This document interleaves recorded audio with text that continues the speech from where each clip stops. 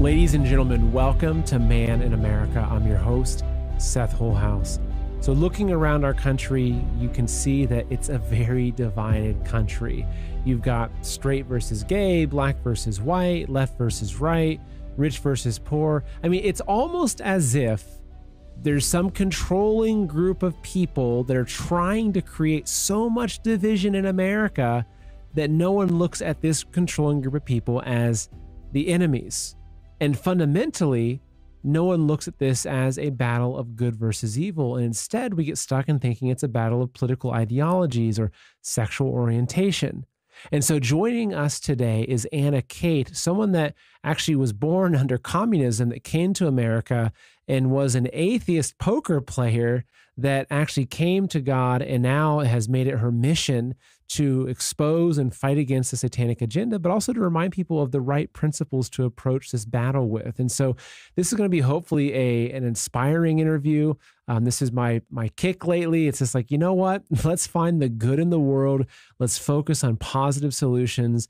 Let's figure out ways that we can win, because ultimately God is on our side. So anyway, folks, I think you're going to really enjoy this interview with Anna Khait. Noble Gold Investments is pleased to let you know that gold is the best investment class for 2023. Real estate, crypto, stocks, and bonds, gold outperformed them all in 2022. So what are you waiting for? Noble Gold Investments has helped thousands of clients buy real physical gold. Open a gold IRA or a silver IRA with Noble Gold Investments this month and receive a free 1/4 ounce American Eagle coin with every qualifying purchase. Find out more at noblegoldinvestments.com. Again, that's noblegoldinvestments.com. Anna, it's such a pleasure to finally have you on the show. I've met you many times backstage at the Reawaken events, but it's nice to have you as a guest on. So thanks for coming today. Thanks for having me, Seth. It's an honor to be here, and I love your show. So thank you for everything that you're doing. Oh, you too. Absolutely. So for the folks that don't know you, can you just give us a little bit of a background of how you went from kind of poker playing atheist survivor to someone that is now like dedicated to saving our country through righteous principles? Praise the Lord. It's a miracle. I mean, I was born in the Soviet Union. My family brought me here when I was 4. Even though I've always known that socialism and communism is evil, I was indoctrinated in schools like you were. We were talking about it before the show, and became a professional poker player, was on Survivor, had an encounter with God in 2016. But back in 2015, I took the red pill and I woke up and I realized the state of the world. I became very vocal.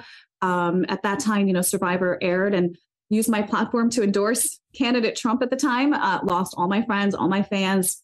Everything was pretty hard to go through, but I'm so glad that happened, because it really activated the boldness to preach Jesus and preach the truth in this country, and against communism and socialism and everything that's the devil's pushing in this country. So it really is a spiritual battle more than anything, and it's been an honor to be an active patriot, because there's a difference, guys, between a patriot and an active patriot, like such as yourself, Seth. You're an active patriot releasing information. You're on the front line, so it's not easy, but it's worth it.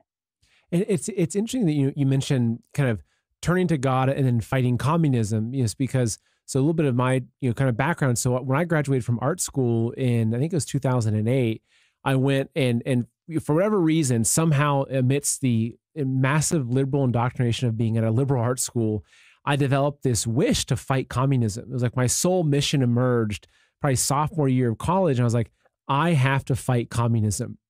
At that time, so I got involved with human rights efforts in really kind of very focused on mainland China and Chinese Communist Party. But it's amazing because at that time, you wouldn't have looked around and said there's this battle of good versus evil, or the battle of freedom versus communism here in America. It was really people that primarily had lived under communism or escaped communism that were, sounding the alarms into Americans saying, look, like this is a real threat. But fast forward to now, and what you're seeing is that, especially within the Christian community, you've got, I'm not going to try to categorize it, but there's definitely a large segment that have come to the same conclusion of saying, like, I am all for God and I am all for fighting communism. And so it's amazing that now there's this united front, right? A positive united front against fighting communism and Satan and to protect America and save America by going back to the values that God ordained and the way that God wants us to live, not living in complete sin and debauchery, which is, Sodom and Gomorrah, but getting away from that. It's just amazing how all these different paths are kind of coming together and we all find ourselves in the same team fighting the same enemy. Yes, and it's the same common enemy. There's nothing new under the sun, the Bible says. The devil's tactics from thousands of years ago are the same tactics now. It's to divide and conquer. It's to push sin. It's to push debauchery. It's to push his own agenda, which is control. And that's what communism is. That's what socialism is. And like you're saying, a lot of immigrants, if you've lived through socialism or communism, this is why you love America. This is why I emigrated to America. Thank God my parents brought me here. I didn't make, I was 4, I couldn't make a choice, but they did it for me. And I'm so glad they did. And so when we came over to America, my parents and my family saw, okay, the Democrats are pushing socialism. And that's why my whole family, exception of a few, are all Republican. You can't not be Republican. Unfortunately, the Republican side is also very co-opted with rhinos as well that just have been in office for too long. But there's some standout ones who really are fighting for the freedoms of this country. And only by God's grace is able to fight back in a way as well. When I joined Project Veritas back in 2018, I infiltrated one of the biggest socialist communist organizations called DSA, Democratic Socialist of America. I infiltrated their DC chapter. And it was eye-opening, to say the least. And you got a few communists fired from the Department of State, obviously the New York Times and other BuzzFeed and Daily Beast. I mean, they all attacked James and I and a few other journalists saying that we're honeypots. I mean, I never went on a date with anyone. In fact, when I was undercover, I wore no makeup. I was like, no deodorant. I had to fit in. So it's pretty crazy. But that's obviously their tactics to completely defame and attack us. It says a lot about the organization that you fit in by wearing no deodorant and no makeup. Yeah. And I still stuck out like a sore thumb. I'm telling you, I'm just like, I have to say this too. I was expecting, especially in communist organizations, especially like DSA, I'm expecting, pink hair, purple hair. Not everyone has pink hair, blue hair, purple hair. That's not true. Obviously there are the ones that you do once in a while, but most of them remind me of my high school friends. Most of them are just totally normal kids, totally normal, young adults. And I remember thinking that's what really changed my perspective, Seth, was I came in there when I worked undercover. I came in thinking I'm going to expose Democrats. I'm going to expose the communists. I hate them. I'm mad. And they're my enemy. That was my heart when I came into the organization and worked undercover. But really quickly, that perspective changed. I'm very grateful the Lord allowed me that opportunity because it really changed my heart. Because I came in angry and they're my enemies. And then I realized, my God, this could have been me. This could have been me. And a lot of them, like I said, want to mention too, they're not radical. And most of them are not radical. Most of them are like, oh, I want to join a club. They come join a club and they have a lot of nice people there. By the way, a lot of Democrats and socialists, they're really nice people. It's not the ones you see on Instagram and Twitter, the purple hair, yelling and screaming. A lot of them are very sweet people. You'll never guess they're communists. You'll never guess they're Stalinist, Leninist. Of course, there are the radicals, and you can easily spot them. You can easily sense their energy and the demonic realm around them. But some of them you'll never know. And so really changed my heart. And I realized they're not my enemy. They are deceived. Really, the Bible says in Ephesians 6, we battle not against flesh and blood. We don't battle against human beings that have, a body, flesh and blood. We battle against principalities, spirits, demons. Unfortunately, when they're so deceived and indoctrinated and they start getting full of anger and they have these open doors, demons jumping right into them, right? So unfortunately, it's really a spiritual battle. It really is a spiritual battle. Joe Biden was right on his campaign bus where it said, we're fighting for the soul of our nation. Oh, we are. It's a very obvious good versus evil. And you don't win by fighting evil with evil. You win by fighting evil with good. Folks, I've got a quick message for you. Right now, the world is very, very actively going through a process that the experts are calling de-dollarization. And look, I've been talking about this for well over a year now, but maybe you're now starting to see it in the mainstream because they're now talking about it because it's really happening. Well, what does this mean? Well, there's a few factors, but there's two main factors. One is that the BRICS nations, Okay, this is Brazil, Russia, India, China, South Africa, and a whole coalition. They are actively getting rid of the US dollar. They're stopping their trade in the US dollar. And this is significant because the dollar's losing its status as the global reserve currency and as the petrodollar. This is what gives our dollar its value. But the other thing is that we have an enemy that's within our own government. Biden and his administration, they are actively working to destroy the dollar.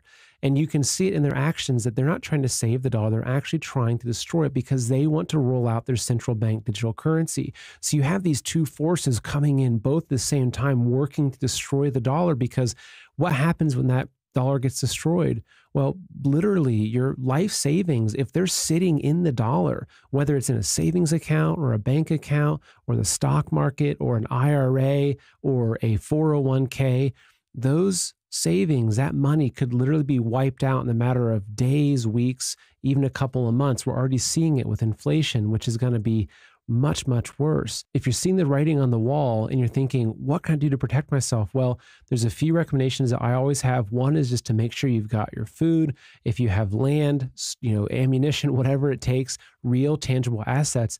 But fundamentally, the thing I recommend most is precious metals, gold and silver. Look, precious metals have survived the collapse of currencies, the rise and fall of civilization. And also a big factor in this is that the BRICS nations, their new currency they're introducing to replace the dollar, a lot of experts are saying it will be backed by commodities like precious metals. And so you can see there's going to be a stabilization and I believe a dramatic increase in the value of precious metals. Not to mention, look at the past 6 months, we're seeing 30% plus increase in the prices of silver and gold. So if you would go back and say you put 100 grand into silver 6 months ago, it could be worth well over $125,000, $130,000 because the dollar is losing its value. So folks, if you want someone that you can trust for buying your precious metals or gold and silver, I would highly recommend Dr. Kirk Elliott. So Dr. Kirk Elliott is a good friend of mine, but he's a strong Christian patriot. He understands what's happening in the world. He's got 2 PhDs, one in theology, one in economics. So it's the perfect blend of understanding, realistically, money in the end times. So if you want to set up a free consultation with Kirk's team, head on over to goldwithseth.com. So again, that's goldwithseth.com or call 720-605-3900. Again, it's goldwithseth.com. You go to the website, you scroll down. There's a simple form that you fill out right there. You put your email, name, contact information, and that sets you up for a free wealth consultation where you can talk to either Kirk or one of his experts to really understand what your options are. Or you can just call 720-605-3900 to take action today. And I want to hone in on that point because it's interesting that that's the conclusion you got to, especially from being within that organization. And it's really what I've come to a lot on my own journey. And it's also why, even with the show, like I get a lot of people that come to me and they say, look, Seth, you're the only show I can send to my liberal friends or my liberal children. Because, because if you look at communism, you look at how the communists come into a country and take it over, right? Whether it's the Bolsheviks or the Red Guards, it's all about class warfare. Right. And so, in America, we didn't have this massive poor class and the oligarchs. So they weren't able to use that class in America. So instead, the communists have used the class of race, the class of sexuality, straight versus gay, now trans versus, straight, even trans versus gay, which is kind of strange that that's now becoming a class divide. Right. But I think one of the biggest ones in America that so many people don't even see is left versus right. And I look at the entire left versus right just dichotomy as being communist class warfare. And that's why even, you look at someone like, say Fox News, and someone say, well, Fox News is telling a lot of truth. And it's like, they are, but fundamentally what you're leaving that when you turn off Sean Hannity or whatever, you're leaving with an anger towards the other class. You're not leaving thinking, wow, we need to unite as a nation and fight back against the communist overlords that want to put us into camps. You're spot on. You're exactly right. I mean, it's nothing new. What we're seeing in this country, you nailed it. These are Marxist tactics. I mean, the left really, communists really know this very well-known Italian communist called Antonio Gramsci. And a lot of people on the right are not aware of him. I highly recommend looking into his prison notebooks, or if you can even just find a short book talking about what he said in them, because it's really long. Antonio Gramsci was a very well-known communist in the 30s. Actually, Mussolini threw him in jail because they're both competing against each other. But basically what Antonio Gramsci said is what's happening in America right now. He said, in order to break down a nation, you have to subvert it in every facet for it to fall. So for example, when he talked about Italy, in order for Italy to fall, what's really holding Italy together? Well, Rome, right? Catholic Church. So you infiltrate the Catholic Church and it'll start to fall. With America, it's what? The Constitution, our forefathers, and Christianity. So you're seeing that on every level being fought. Our forefathers are racist. The Constitution is outdated. Christianity is old way to live. It's so oppressive and terrible and evil, right? Calling good evil and calling evil good. That's what we're seeing in this country. So it's nothing new. And you're right about, again, the socialist tactics, because they're dividing people and having, women against men. We're having old versus young. We're having, the LGBT versus the straight people and subdivisions as well. And so it's all emotion driven. And that's what Gramsci talked about. He said, you have to destroy a nation by attacking at every single level and using emotions. Why? Because humans are sentinel beings. Humans are very emotional. So when you trigger them in emotions, and that triggers anger, sometimes it also triggers fear, they're now wanting to do something. So for example, Lenin, and Gramsci talked about Lenin. He said Lenin is old tactic, right? Lenin, what did Lenin do in the 1920s? He first had a violent revolution, and then he re-educated the masses. Antonio Gramsci said, no. What you do is you first re-educate the masses. By the way, masses is a socialist term, but you re-educate the masses, and then they will demand a revolution themselves. So how are they re-educating us? Well, TV, shows, right? Movies, music, school. Obviously, our education system is a big, obvious one. They're re-educating the masses, and then themselves are getting fired up with emotion, and then they're demanding a revolution themselves. Instead of a violent revolution, it's being fought without guns and knives. It's being really fought by their activism and passing bills, passing laws in different states. So it's a socialist tactics. When people say, oh, where's this identity politics coming from? This is nothing new. This is straight communism. And unfortunately, we've been infiltrated since the 40s when we had Soviets, even Russian Soviets coming into this country and infiltrating our government, our schools. And, we had, after Nuremberg, right, they infiltrated our country as well. So we've been having this problem for many, many, many decades. This is nothing new. This is all socialist communist tactics. And unfortunately, people are waking up to it. I mean, people like Sean Hannity. I love Sean, but on the other hand, like, I have a friend, Jimmy from Brooklyn. He's a very well-known active anti-communist who goes on all the shows, and on the radio shows and talks about this for decades. He talked about the communists infiltrating to have Islamic terrorism. He was talking about it back in the 80s. He was on Sean Hannity's show. He was on all their shows, and they thought he was crazy. He talked about they're infiltrating the Islamic networks. You're going to see Islamic terrorism. They thought he was crazy. He was right. 2001, right? 9/11. So unfortunately, you have people like Sean Hannity now saying, oh, yeah, well, it's socialism. And that's you either knew that and suppressed it, or you just have no clue what you're talking about and you shouldn't have a show. Exactly. And so I want to touch on something you said in really talking about how, you can't fight evil with evil. You have to fight evil with good. And because I think that's really, that's the crux of the matter, because so how I look at emotions as an example, right, is that, and how I try to live my life is that emotions, I believe what they do is they can take us away from our center.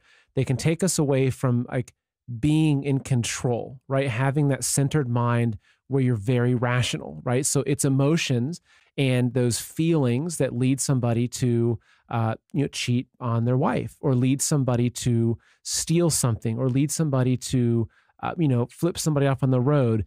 And they might look back on it and say, gosh, like, why did I do that? Well, it's because your emotions got the best of you. But I think that at a deeper level, though, what the emotions do is, as you mentioned, they open a door. And I think that these emotions actually open a door to let our body be controlled by demons, where we can actually have these evil entities. I also believe this, we're in a spiritual battle, that, you look at somebody, you say that like an Antifa person, it's like foaming at the mouth with blue hair, screaming and eyes bulging, and it feels demonic. Well, maybe it actually is some sort of entity that's like on the back of that person, right? Controlling that person, because the devil's waging war on us, right? And so, but also on the flip side, right? It's easy to make sense of that, but I also look at it on the flip side and think, well, what does it mean when I have compassion for somebody? What does it mean when I'm not moved by something and I just want to save that person's soul, right? And that's my mission going into it. Well, maybe I've got these amazing angels right beside me that are also helping, right? And that's what has given me a lot of strength in how I view this battle, is that it's a spiritual battle. It's not just that, like, it's not humans against demons. It's humans with God and angels and all that divinity behind us fighting this battle. Spot on. And unfortunately, I see that on the right as well. I might not see the bulging eyes, but I've seen the anger and the hatred. And I looked at both sides and I go, okay, there's a difference here, right? You have the left a lot of times are preaching truth, preaching love without truth.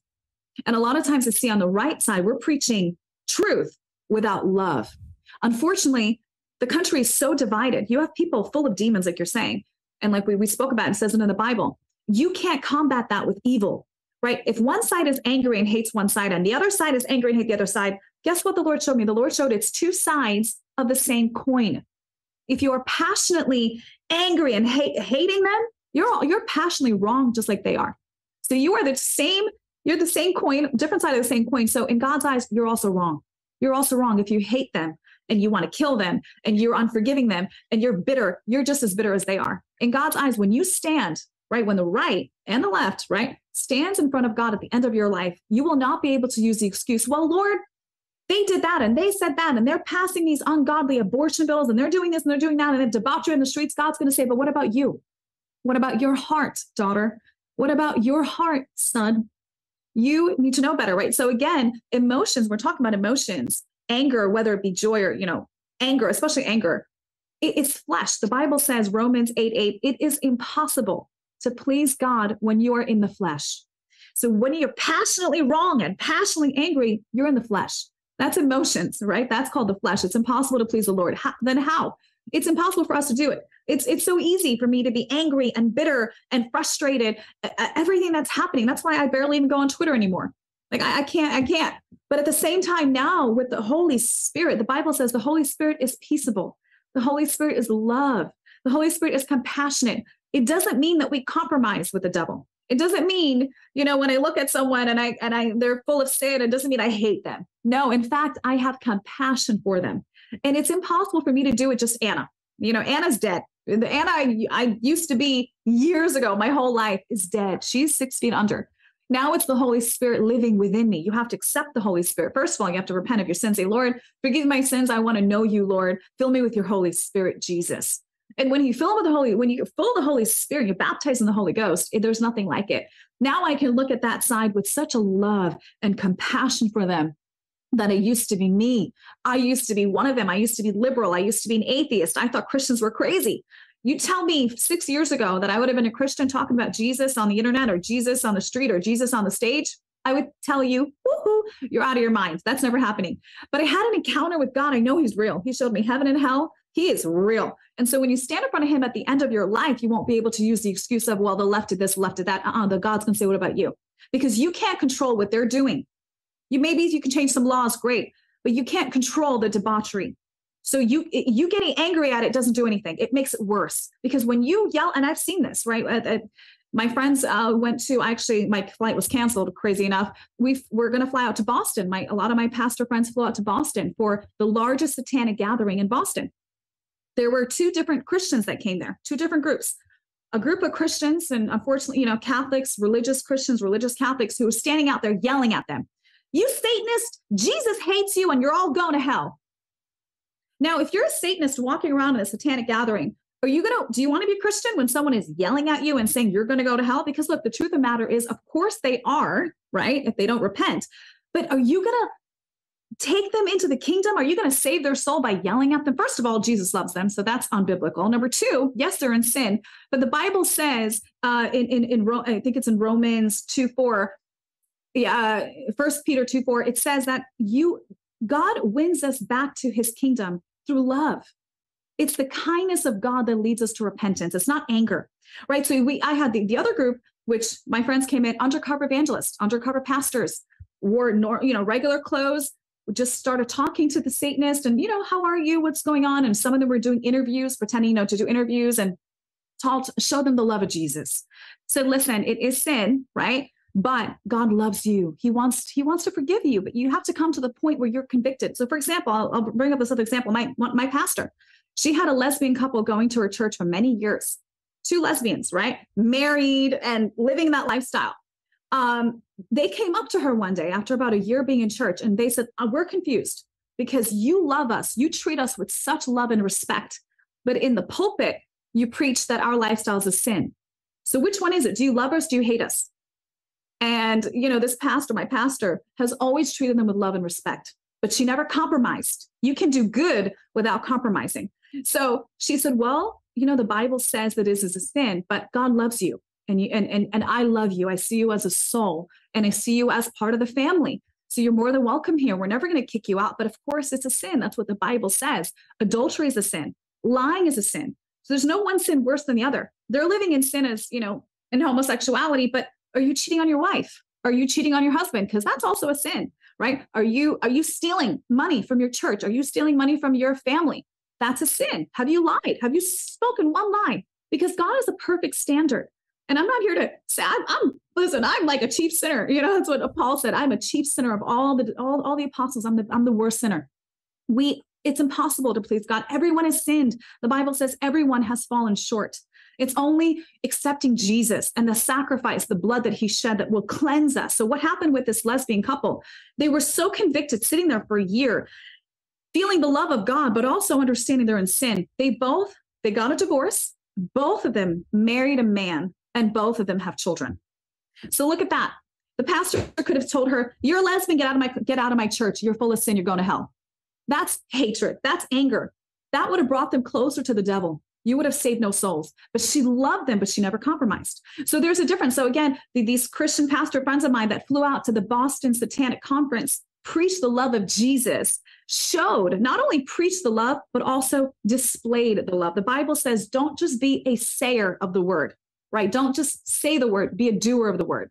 So when I'm talking about not compromising and conquering evil with good, because look, if you yell at them, if I was a Satanist and I saw someone yelling at me, I would never want to become a Christian. I would say, that's why I'm serving the devil. Okay. By the way, last thing I'll say about that, she said 98% of the Satanists that went to the Satanic Conference, the largest gathering in Satanic history, last month ago, 98% of them are atheists. 98% of them don't believe in a devil, and they don't believe in God. They believe in freedom. They believe in doing whatever you want to do as thou wilt. I was shocked. I thought they knew they were actively were serving the devil. They don't know. It's the top echelon, the higher and higher, and just like different orders, right? Just like in Christianity, there's like different levels, right? There's grace to grace, glory to glory. Just like in Satanism, it's evil to evil to evil to evil. So the higher you go up, then you're sacrificing animals, sacrificing babies. They know they're serving the devil. They're having encounters with demons. They're having encounters with the devil, right? They know they know who they're serving. But the majority of the Satanists are atheists. They have no idea there's even a battle going on in the spiritual realm. Which is interesting because, in talking about this as the battle in the spiritual realm, you told me, I think it was before the show started, we were kind of chatting, and you said, look, Seth, I've got so many atheists that are coming to me and saying, so who's this God guy you're talking about? Right. And that's what's interesting is that because, look, say 20 years ago, the good and evil, it was very convoluted. It wasn't black and white. It was, it wasn't cuties on Netflix. It was very subtle.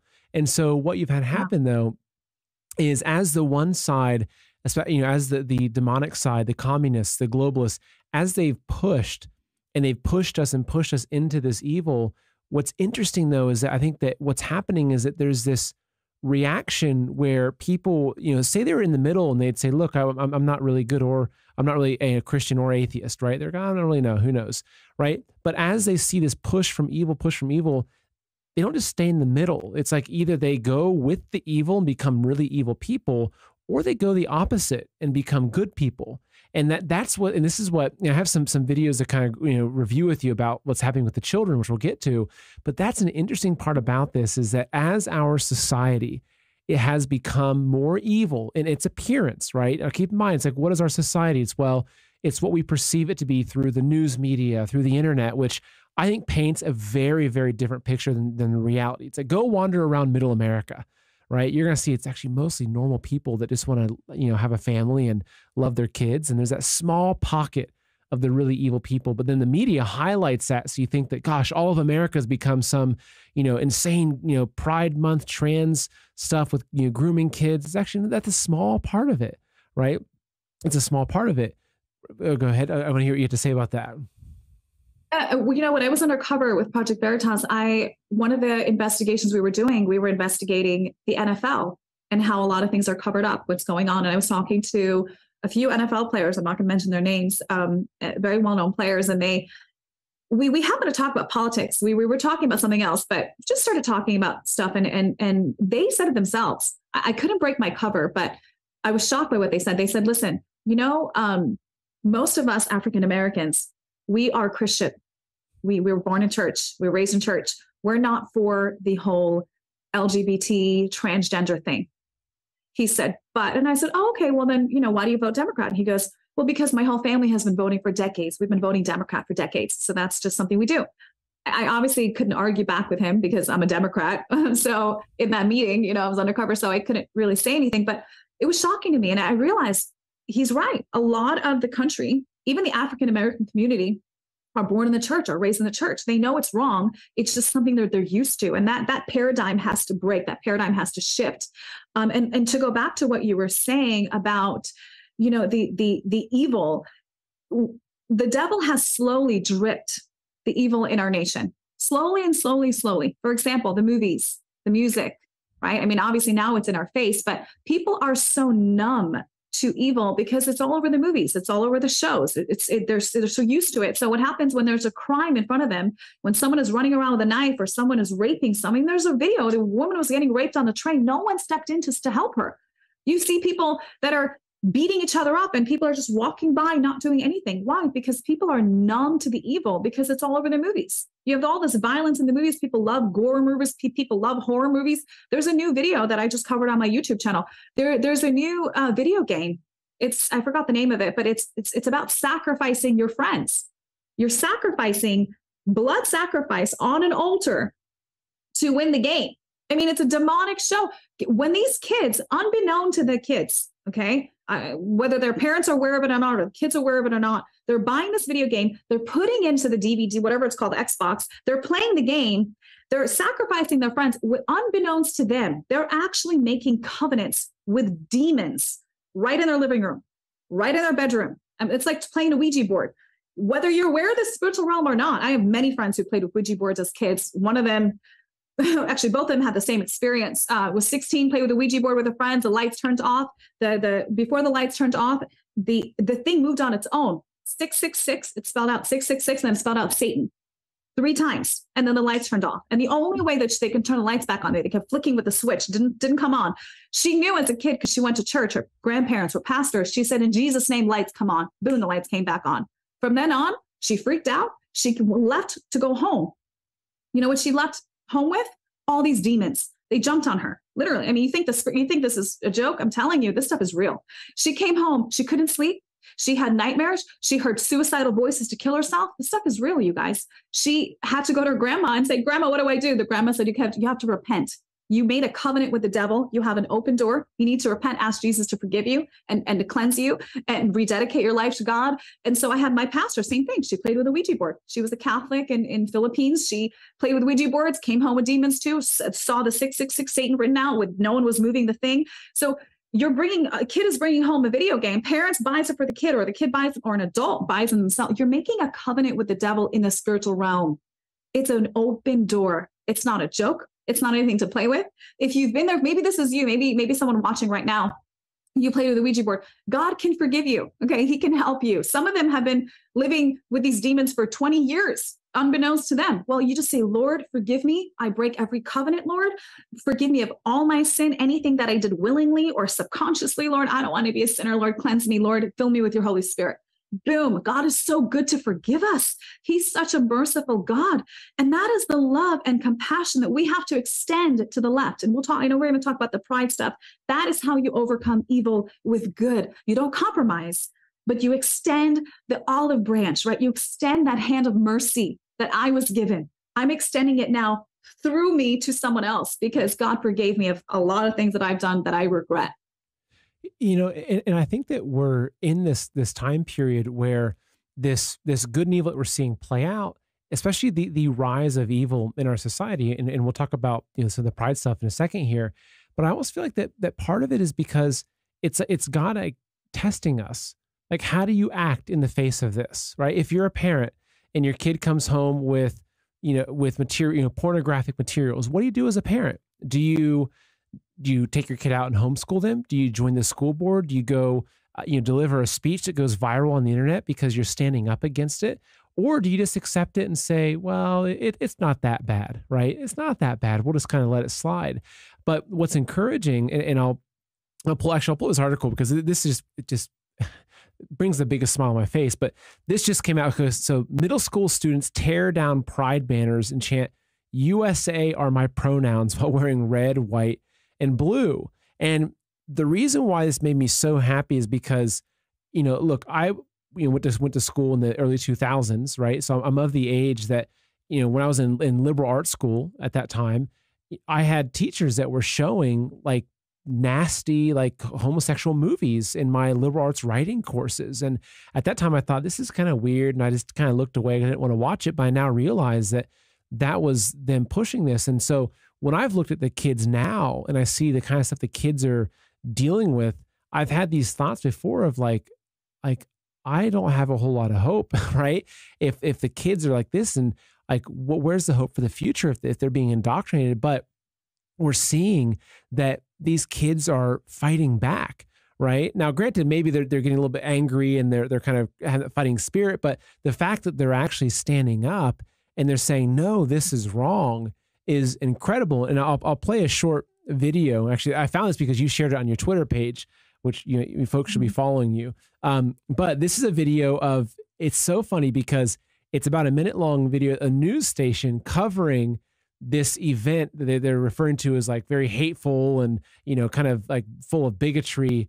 But actually, if you listen to what's happening, it's like, it makes you so proud of these young kids. So I'll play this for everyone. Of intolerance and homophobia are unacceptable. This type of intolerant rhetoric starts in the home. Parents angry at town hall over intolerance at Marshall Simons Middle School.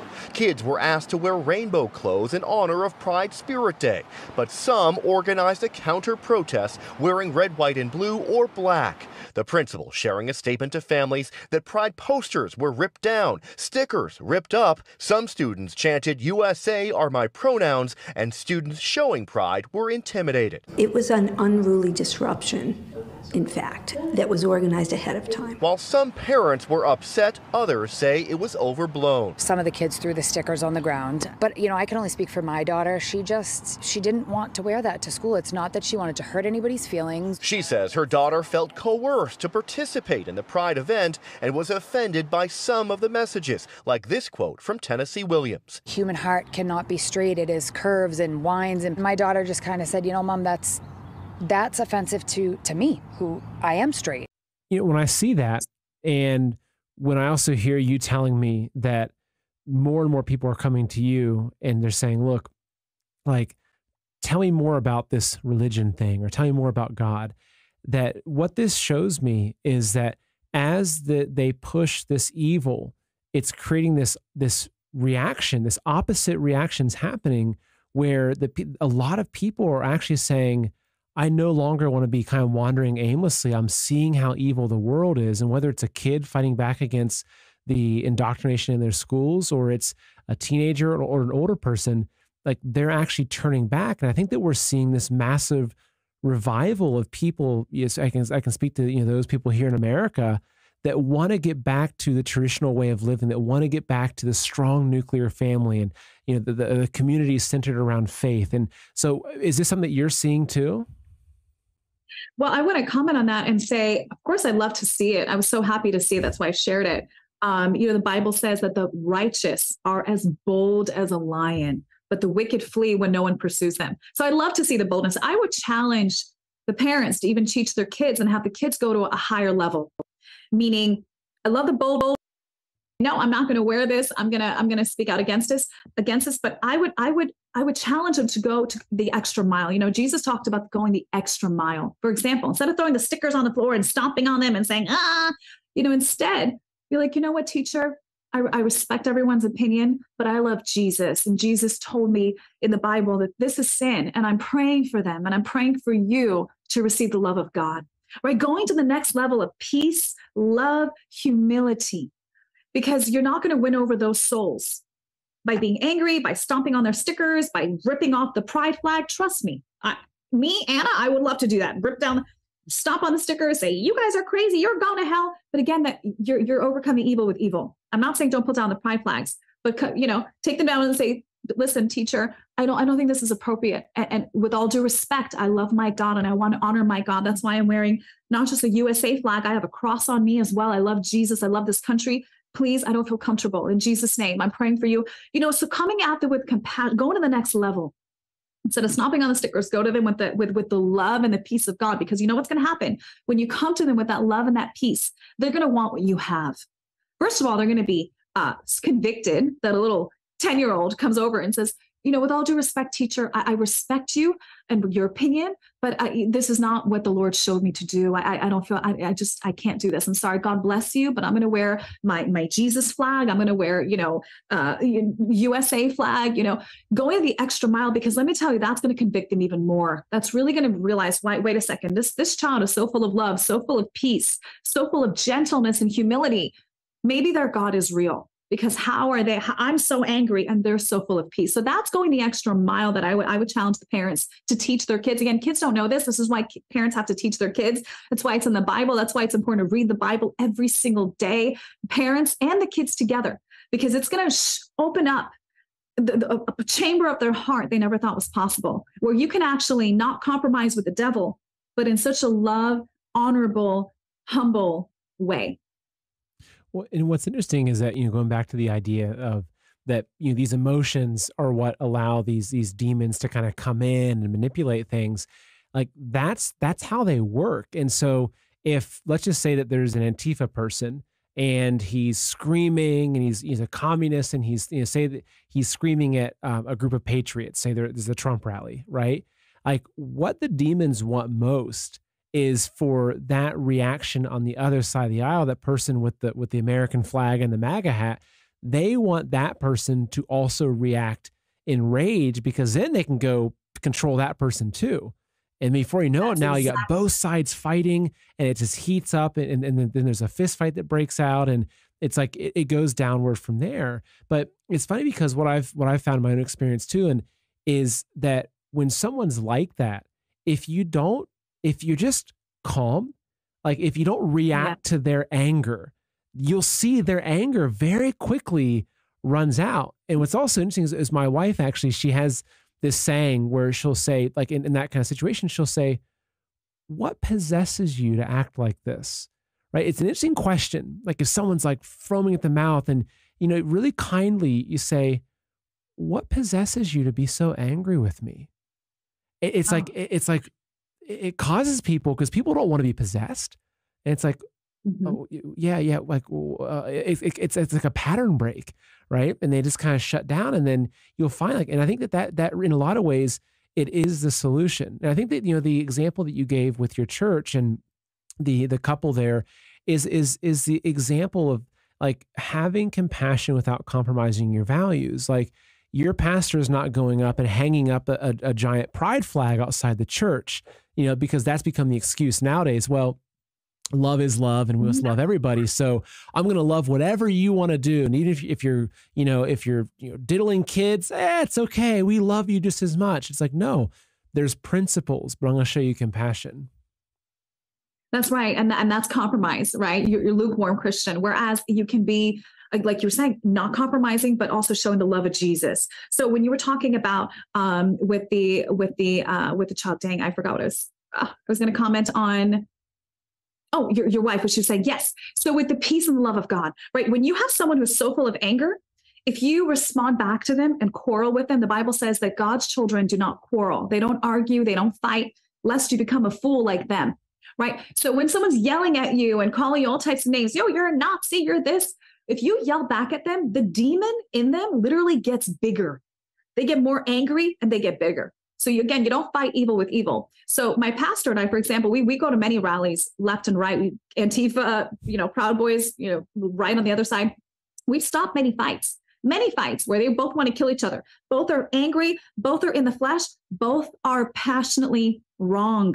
Both sides. Even if you have righteous principles you're fighting for, if you're doing it in the flesh, if you're doing it in anger and in bitterness and unforgiveness, you're in sin just like they are.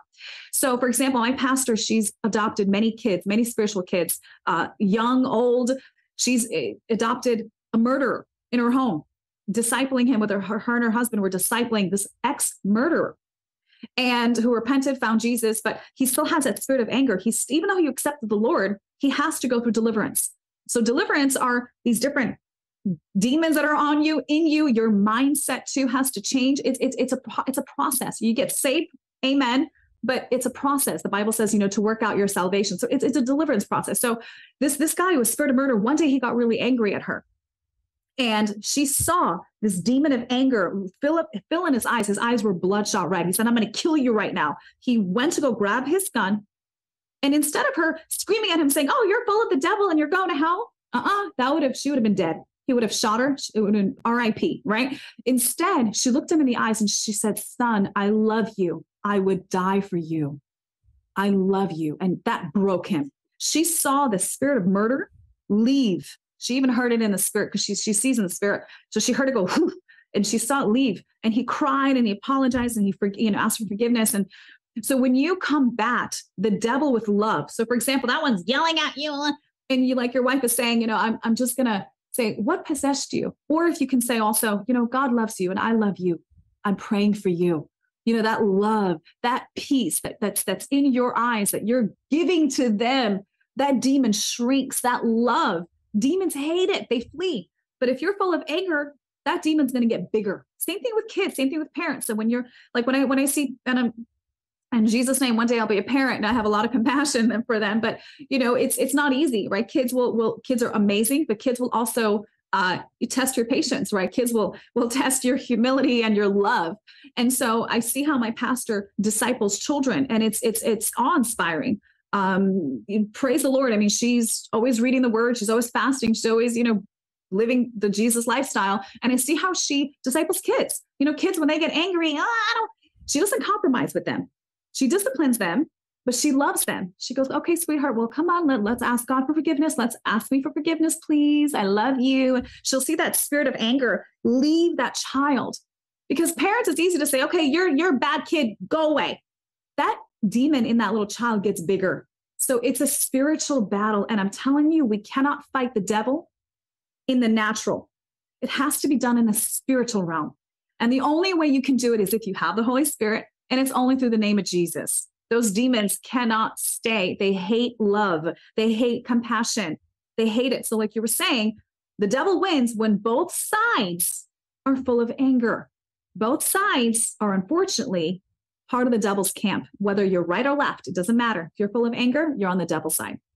Yeah, and what an important thing to try to keep in mind. And look, it's not easy. Like I get upset even with my daughter who's 2.5. I mean, sometimes I feel like she knows the exact button to press, right? And so I have to really keep myself, in check and not react wrong. So I don't want to be that kind of dad, but I have to discipline her, right? So I have to show her some stern discipline so she knows that there are consequences. And so, yeah, it's not an easy balance. So Anna, where's the best place for folks to follow you and what you're doing?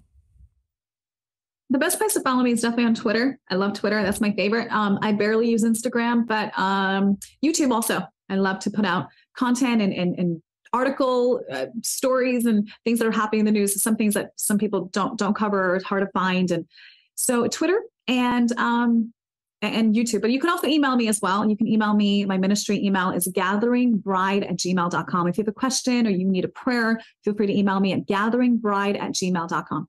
Oh, great. And I'll have you send me your, I have your Twitter link, but I'll make sure that I put your Twitter and their YouTube in the description of the video and the podcast so people can find you on there. So, yeah, well, Anna, thank you again for just being a voice of reason and a voice of just goodness in the world. It's really important what you're doing. And if people haven't checked out some of your work, please go check out your YouTube or go to Rumble and just search your name on Rumble. You'll find your speeches at Reawaken Tour, which are also really good. So yeah, thank you again for coming on. It's been a pleasure to have you on the show. Thanks for having me, Seth, and all glory to Jesus. Amen. Love you guys. Bless you guys in Jesus' name. Thank you.